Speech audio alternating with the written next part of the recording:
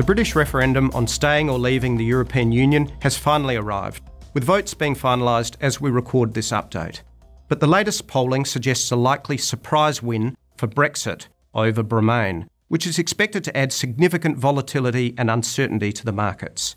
The main concerns centre on political, social and economic consequences and risks, both in the UK and potentially for the EU, which, while perhaps being slightly overstated, is more than enough to remove confidence and stability to stock markets and currency markets. The chart shows Great British Pound volatility prices spiking higher to near GFC levels ahead of the referendum, as well as the first results being announced, this volatility continuing. And this may take some time to improve in lieu of the vote. The other offshore focal points are mainly China and the United States. And a recent speech by RBA Assistant Governor Chris Kent talked about the dependency Australia has on China, and of course the opportunities there, but balanced by the risks of an over-reliance on China.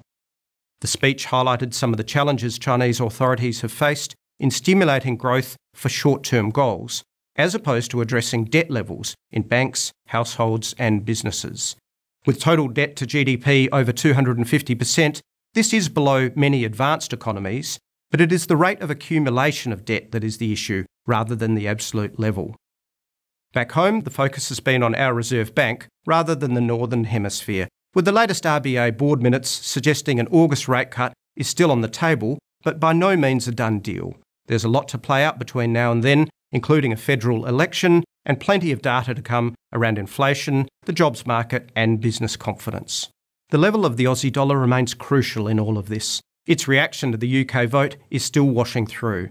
But when thinking about our reliance on Chinese demand via iron ore and coal exports, we are therefore exposed to the commodity prices. So the Aussie dollar will need to offset any falls in commodity export values, which are principally denominated in US dollars. In other words, if Chinese demand falls, we will need a sharp fall in the Aussie dollar. But if that demand continues, we can afford a higher A dollar, which, given where the US economy is trending, is quite plausible.